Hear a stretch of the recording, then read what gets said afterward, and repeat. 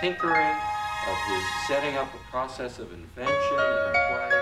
Viewed from below is a very light and translucent. John, you like the orientation. It's just an emotional aesthetic reaction. Sorry, how many seats is that theater? I think that's a really nice solution. I love that. Creating this axis that didn't exist at all is superb. It marks the building and the site back to the view over the lake, which is such a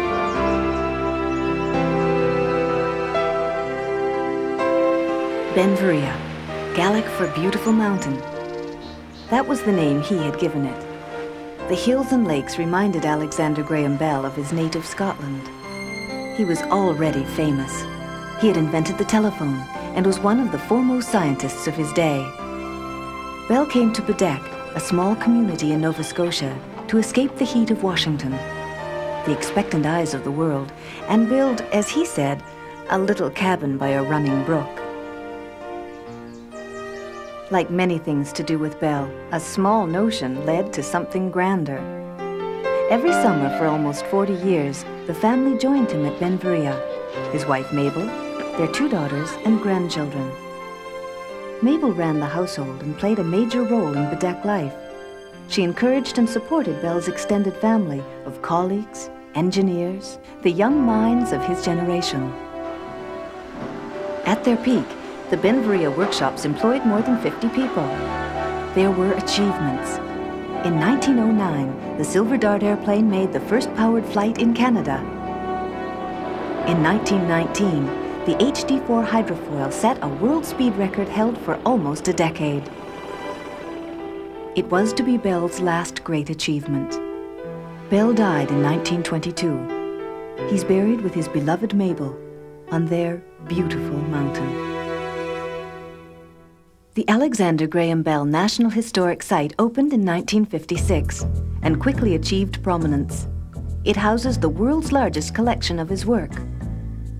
Here are displayed the earliest telephones, the graphophone, a critical step in the development of the modern phonograph, the photophone, a direct link to the fiber optics of today, as well as artifacts from the flight and hydrofoil experiments at Bedeck. The site celebrates Bell's commitment to better communication and understanding, scientific inquiry, humane technology, and caring for others.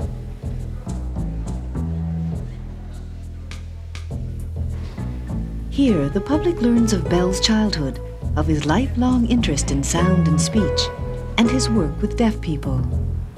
Today, more than 200,000 people a year enjoy the site as interest in Bell continues to grow.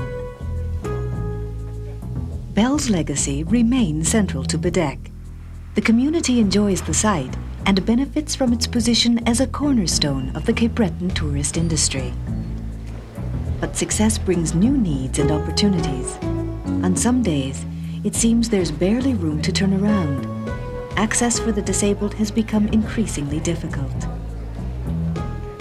In the site's cramped storage facilities lies an unseen treasure trove that could support additional displays. Looking to the future, the Canadian Parks Service has launched an ambitious project to expand and improve the present facility.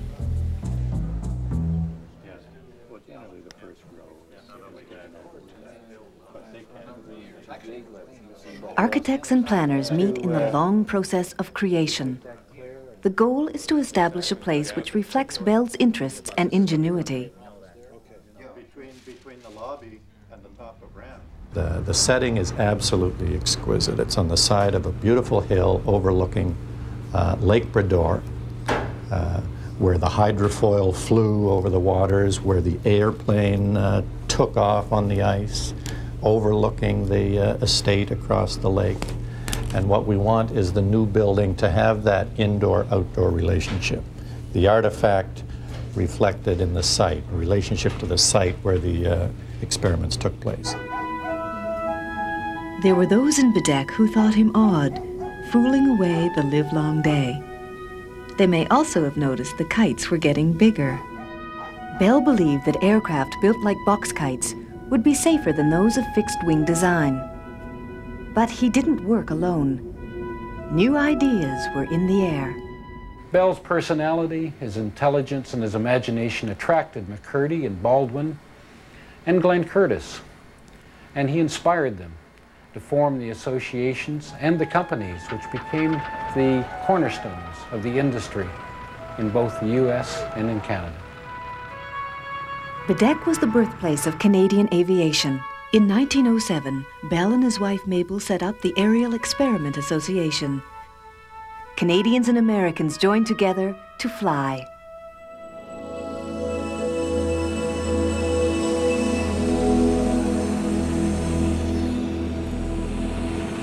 It was called the Silver Dart. It took off from the frozen lake at Baddeck and made the first powered flight in Canada. In 1 year, the association flew 4 aircraft. They were the first in North America to use ailerons and tricycle landing gear. And when their work was completed, the Canadian Aerodrome Company was formed. This was Canada's first aviation company, and it built the first aeroplane in the country. A full-scale replica of the Silver Dart will be the striking centerpiece in the new Hall of Flight. Creating a marvelous backdrop, a 65-foot window frames Baddeck Bay and the Bell Estate. A spacious new reception hall opens onto an expanded sales area and state-of-the-art theater. As a building gets bigger, as it gets more complex, as the exhibitions become more complex, there's a greater imperative on the design that the movement system be as simple and as clear as it can possibly be. We need clarity of movement, simplicity of movement. We need clarity for orientation for all visitors. For the general visitors, we need it. Most especially, we'll need it for the disabled visitor. It becomes evident a ramp system is to be the principal orientation for the site. The top of the ramp is also a mezzanine, which overlooks the hydrofoil exhibit. As the ramp descends between the 2 main levels, it connects with a series of platforms. These provide a panoramic overview of the major exhibit areas.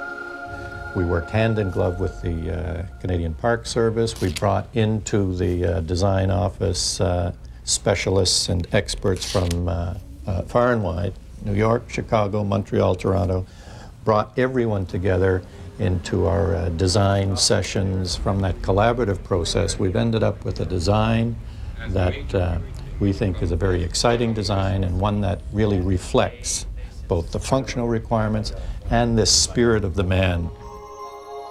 The new multi-million-dollar building will present a memorable landmark as a center for the worldwide commemoration of Alexander Graham Bell. Bell loved an inquiring mind. He had a passion for discovery and sharing knowledge. The new site will allow everyone to experience the excitement of discovery by presenting the latest in interactive exhibits and demonstrations. In science centers and museums on the frontiers of communication, exhibits like these encourage learning through enjoyment. For students of Bell's work, a computerized database of the entire collection will be available. An electronic networking system could allow direct communication with other institutions throughout the world. Through the use of innovative new techniques, Bell's work will also be made available to a group of people for whom he had an enduring commitment. These museums be a model, something that other museums around the world can copy, something that would show what technology can do to make things accessible to deaf people. Alexander Graham Bell was born into a family where speech was a very important matter. His father was a world-renowned teacher of speech, and he himself became interested in speech at an early age. He studied speech intensively and also became interested in hearing because his mother was herself hard of hearing. A.G. Bell had very little to work with. Initially, he could only use vision and touch.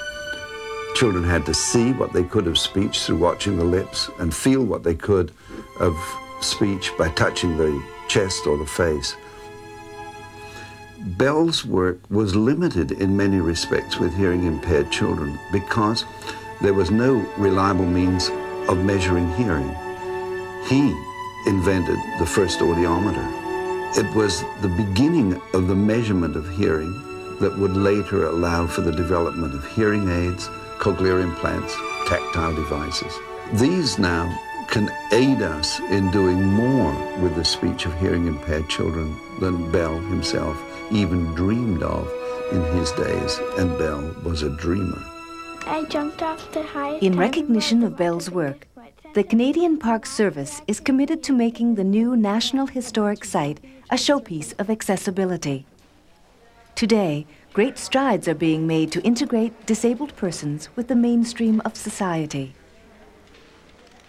Just as Bell had opened up the world through the invention of the telephone, new advances in technology are empowering those with disabilities as never before. Technology is again inviting them into the culture rather than locking them out. So I think any way that you could have that type of interactive setup in a museum would announce very loudly to deaf people, loudly in quotes, that this place is for you, and we intend you to be welcome here. So it would be nice. The Alexander Graham Bell National Historic Site will work with the disabled community and those in the forefront of developing technical aids to make the dream of full integration a reality. I'm sure that if Bell were around today, he'd love the idea of what you're doing. He was always interested in finding new things, showing people what could be done. Bell spent a lifetime determined to enrich the human condition, no matter what the barriers. Once again, people are working under his inspiration. The Canadian Park Service invites those who hold a special place for this remarkable man to join them in Bedeque, Nova Scotia, to create a spectacular and lasting commemoration of Alexander Graham Bell.